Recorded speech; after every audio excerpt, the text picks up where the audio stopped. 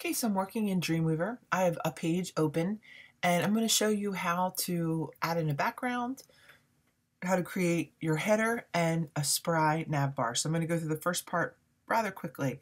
So if I wanted to just add a color to my background, I can do this in Dreamweaver through the properties panel. I come to the properties panel. At the bottom, I hit page properties. Now you have HTML and CSS. I want to be in HTML. I hit page properties. I'm going to do my appearance CSS, and I'm going to put a background color. Now, this is also where you would come if you wanted to put in a, not a background color, but a background image. So I hit apply, there is my gray color. I can change my font to what I'd like it to be. I'll come to this one. I could change the font color if I'd like to. Okay, and I think what I'm going to do actually is come on in and make this just one shade darker. I'll hit OK. All right, so now I have a gray background with white text. I come on in, I want to insert my header. Now, in order to do that, I open up my insert panel, and I'm going to do this through a div tag, So I come on in, insert div tag. I'm going to say at insertion point. Yes, what does that mean? Let's take a look. What that means, if I come on into split, that insertion point will be wherever this cursor is, and what I want it to be is at the opening of the body tag. So here goes. I come on in, insert div tag. Now I want this to be an ID. I'm going to put in header. You use ID if I will have one element named header on the page, and that's right, I'll have one header. So new CSS rule. I am going to best practices, put this on a style sheet. I'm going to hit OK, and I'm going to name this sample, okay, because it's a sample site, a test, and I'm going to say OK. OK. All right, I come on in to my files panel and I can see that I have sample CSS. Now, one thing that I didn't do though is I wanted to actually stylize this header. See my header? It's kind of just boring, it's running across the entire thing. It reads from left to right. So let me edit this rule. So I can come on into my CSS styles panel.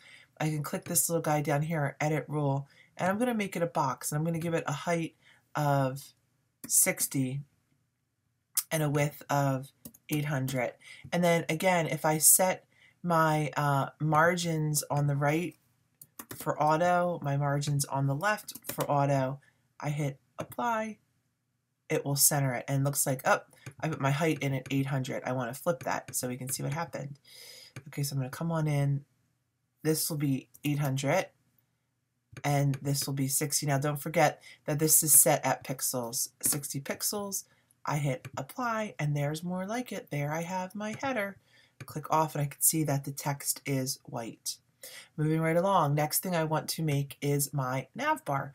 So what I'm going to do is I'm going to insert another div tag. Everything that we create inside of Dreamweaver will really be floating around in inside of div tags. So I come on in and I come on in here and I'm going to insert yet another div tag. So I open up, and it's right in front of me. So I come insert div tag, and I'm going to say that I want this one to be after the tag, and I want it to be after header. Now, what you might look at as you look at this, you might find that it'd be really easy actually for you to even put a div tag within a div tag.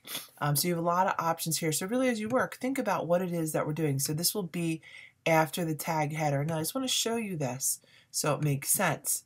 We can see that this is the HTML, line 19 is the HTML for this div tag. The HTML is div ID. I see my opening, and then my closing. This right here, the less than / div greater than sign, that's the closing div tag. So, and what I'm saying is I want this to be after. So I'll come on in, do this one more time, insert div tag, and I'm going to say after tag, after header, and I'm going to name this one nav bar. All right, so what I want to show you right now is how you go about working with a really cool element built inside of Dreamweaver, and it's Spry. Now what Spry actually is, it gives it more interactivity, and what we're going to find is that Spry works with JavaScript to create more interactivity. Okay, so what I want to do with the nav bar is I want to put it on my CSS. So this is best practice. I come on in, I put all my rules on my CSS, come on through. And what I'm going to do here for this box is I'm going to, actually I'm going to undo this right here. I'm going to put about a 5 pixel margin from the top. I want to center it auto on the right, auto on the left. Now I'm going to make the height about 65, and I want to put the width auto, because I'm going to let the width, if you ever put the width in as auto, it will just build to the size of whatever it is that you're creating.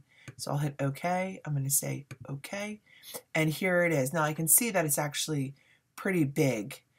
So let's actually try. It runs the whole thing. It's actually, and I could specify the size a little more. Let's see if this works or not. All right, so what I'm going to do is I just deleted my type. So I come on in, I can see that I deleted the type and all I have is that nav bar. And I want to insert a Spry nav bar. So I come to my insert panel and I come on down and I have Spry. I have Spry. And as I look at this right here, what we're going to work with is we're going to try this one. We're going to insert a Spry menu bar. A Spry menu bar. So here goes. So I click Spry menu bar and I can say, do I want it to be horizontal or vertical? I'm going to say I want it to be horizontal. I hit OK, and there we have it. 4 different items. Now let me actually preview this. Let's preview this. And I can already tell, okay. Now when you save it, see what happens? Dreamweaver actually generates, this is very important info. This is the JS file, okay? These are different GIFs that we need. The CSS, the Spry menu bar horizontal comes with its own CSS sheet. So I'm going to hit OK. I'm going to say yes. And what we can see, this is what our Spry menu bar looks like. Okay, so, and what we want to see as we come on in and we look at this CSS, we can see that we have this folder, and this is where everything is. Now, I could come on in and take a look at this CSS. And I want to look at it within the CSS sheet. But what I want to do right now is I want to edit this rule and center this. Okay, so what I could do is, and again, what gets confusing about these programs is there's a lot of different ways to do the same thing. So I can come on into the properties panel, I can hit CSS panel, okay, and I want to edit this nav bar. And what I'm going to do for the width, get it off of auto, let's put it in at 800. All right, so now we can see that it's actually centered and it's lining up better with this. All right, so next thing I want to go over with you is how do you go about, so now we can see we have this nice interactive, menu bar.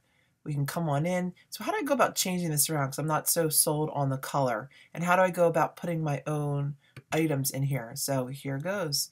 What we would do is we could click on the top Spry menu bar, and then our properties panel is going to change. All right, so now if you start going in and typing up here, it will no longer work. It will interfere with the JavaScript and interactivity. So we need to click on the blue portion of that. We can come on in, and item 1, I can say I want this one to be home. Now I could put in my link. If I had a link to a file, I would put that in right there, but I'm not going to worry about that right now. Now this has a couple drop downs. I want to get rid of those drop downs. Item 2, I'm going to get rid of this, so I would hit minus. I'm going to get rid of this item. All right, and this is where I always feel so bad. The menu and all of its children will be deleted. Would you like to proceed? Yes. Delete the children. All right, actually, you know what? Let me come on back here. Okay, I'm not doing this. I'm not doing this properly. So here will be home. Item 2, I'm going to give this a name.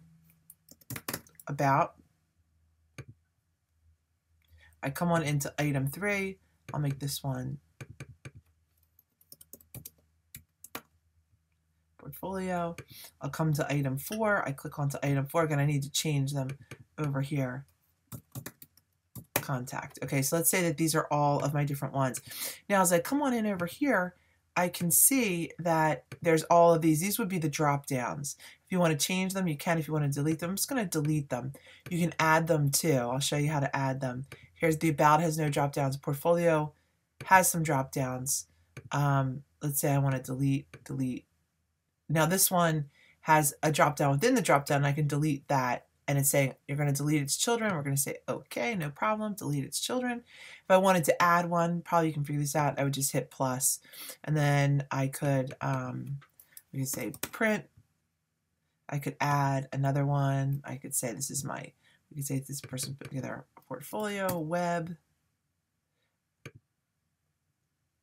Oh, okay, hold on, let me come back in.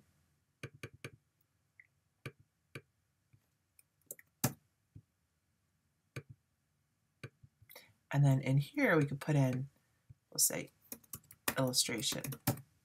Okay, we'd put in all of our links and there we would have it now. But as we look at this, we want to get rid of some of the way that this is stylized. So how do we go about doing that? Well, this is what we do. We come on in and we want to come on into our CSS styles panel and we want to find the Spry menu bar. Now, a lot of this, as you look at it, you know, might not make 100% sense, and that's okay. I don't want you to worry so much about that. And sometimes if you even click on here, you kind of get a sense of where you are. So we could say, okay, well, as we look at this, we're in the menu bar horizontal. All right, so let's go find menu bar horizontal and, you know, link unordered list. These are all different rules. But what I would say to do is even hover through and start to look and see. All right, so this has a border on it and it's in menu bar horizontal. I don't want that border. So I'm going to actually delete that border, okay? Now I can see that it's got this background on it too, and I come on down to menu bar horizontal on the link. It's got this background color. I am going to delete that. So I can click this, I can turn it off. Okay, so now that's gone. Here's the color of my type. If I want to change this to white, I can do that, okay? Let's see. I can come on in. If I wanted to change the background color here, I could do that too.